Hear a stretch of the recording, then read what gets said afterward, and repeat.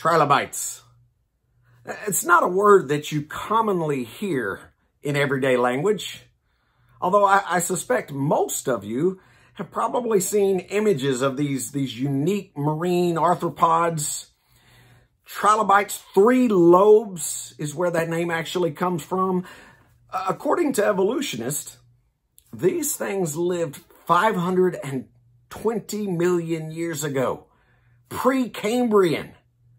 They would suggest that these things were on the earth long before the dinosaurs, and that eventually they gave rise to the dinosaurs. There's only a few problems with that theory. Number one, trilobites have a much more complex eye than you and I. And by that, I mean this. They actually have what's called an optical doublet. They have 2 lenses working together with a refractory index between it. You and I, we only have a single lens. They have 2. That would mean if everything came from a trilobite, that we're actually kind of de-evolving, that things are getting less complex, which people would say, yeah, okay, that makes sense, but also maybe not as efficient. Does it make sense that you've got this optical doublet, wonderful vision, and then we would evolve to something less? Second problem is the fossil record. 1969, there was a gentleman by the name of William Meister who was out with a couple of his colleagues. They were looking for trilobite fossils. They were scaling up these little ledges around a place called Antelope Springs, Utah. They were tapping open rocks. Meister hit one, and it split into 2 beautiful halves. He found actually 2 trilobites embedded in the sandal print of a human being. Now, I want you to get that for just a moment. You've got physical evidence of a human footprint, sandal print, that has 2 trilobites in it. Now, I know what evolutionists say. They discount this. That's not true. It's an artifact. It's really easy to do that. But let me tell you what's a little bit harder.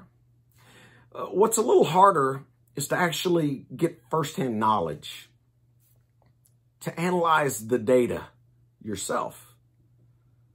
You see, I actually had a guy take the original fossil out of a lockbox there in Texas because I wanted to see firsthand this particular fossil. And folks, there's absolutely no getting around it. It's actually 2 trilobites. You can see the sandal stitching on this particular fossil. There's no doubt about it. It is a human sandal print with 2 trilobites in it. Here's what that means. That means either trilobites didn't die out 520 million years ago, as most evolutionists would suggest, but rather they were around when humans have been here. Or, you know, maybe, just maybe, this whole evolutionary timeline is no good. If you have a Bible, let me encourage you to open it up to Romans chapter 1. Romans chapter 1, Paul here writing to the Christians at Rome. I want you to listen to what he says, starting in verse 18. For the wrath of God is revealed from heaven against all ungodliness and unrighteousness of men who suppress the truth in unrighteousness. They actually had men suppressing the truth back then.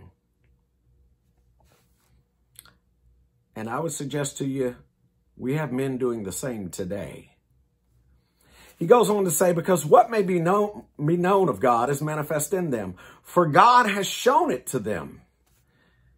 He says, for since the creation of the world, his invisible attributes are clearly seen, being understood by the things that are made, even his eternal power and Godhead, so that they are without excuse. Because although they knew God, they did not glorify him as God, nor were they thankful.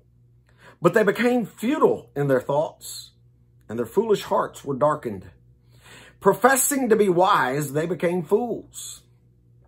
They changed the glory of the incorruptible God into an image made like corruptible man, birds, four-footed animals, and creeping things.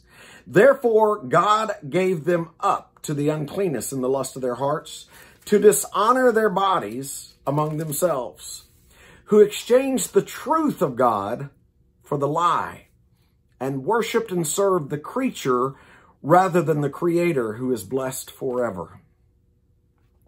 You know, sadly today, there's a lot of people out there who are worshiping the creation instead of the Creator. Let me encourage you, examine the evidence and get into this book, because this is the source of truth. I hope you'll think on these things.